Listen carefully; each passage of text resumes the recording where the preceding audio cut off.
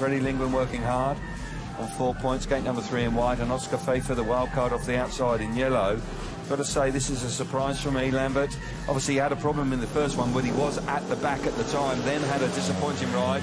Right time, has to throw the roll the dice here in his third outing. Holder's made it off the inside, he gets there. Lindgren's coming round the outside.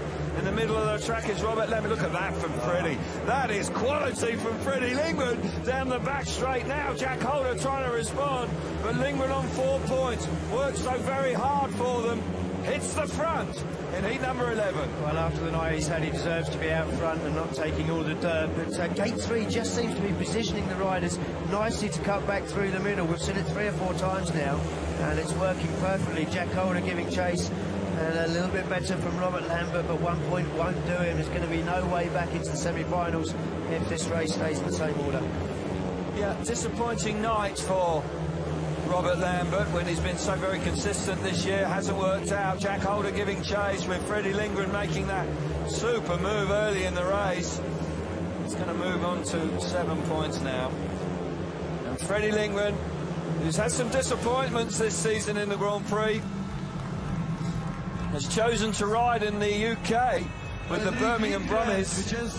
Who knows, they may well be taking some credit for the effort so far this evening, but nonetheless, it's a fairly standard Fredrik Lindgren effort. Fredrik Lindgren grinding the points out here tonight in the Edward Janssen Stadium. Brilliant ride from Fast Freddy. 3 points for him.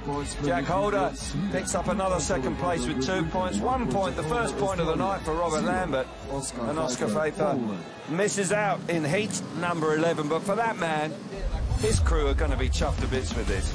Never throws the towel in.